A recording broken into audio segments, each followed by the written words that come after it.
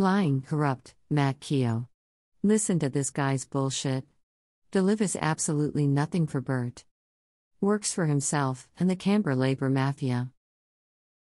So the Liberals are deserting their sinking ship in Western Australia. We had Matthias Cormann and then Steve Irons and now Christian Porter all seeing the writing on the wall. Because instead of standing up for Western Australia, Scott Morrison's Liberals have shown that they can't be trusted. Matt Keogh and Labour lied about having an open corruption commission. This was a deliberate lie, and Labour will protect the criminals in their own ranks. Sure, Bill Shorten is very happy.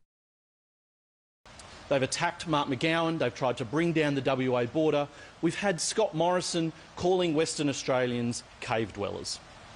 Well, Labor will stand up for a better life for working families, for secure work, and for a future made in Australia. And Matt Keogh and Labour have done nothing.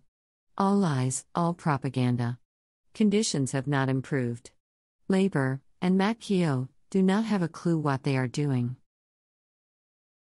And that's why Tracy Roberts, Labor's candidate for Pearce, will stand up for her community just as she has for the last 10 years as the Mayor of Wanneroo. How about honouring all your commitments, Matt Keogh? Stand up for Burt, not the Canberra Labour Party or Matt Keogh's own career. A vote for Matt Keogh is a wasted vote. It's why Zanita Macaranis and Tanya Lawrence in Swan and Hasluck will stand up strongly for their communities in Western Australia, because it is only a federal Labor government that will stand up for WA. Matt Keogh does not stand up for Burt. That is just another blatant lie from Matt Keogh. You do as you are told by the Canberra Labour Party. Just propaganda from a lying, corrupt lawyer. And that will be the partner that WA needs here in Canberra. A vote for Matt Keogh is a wasted vote.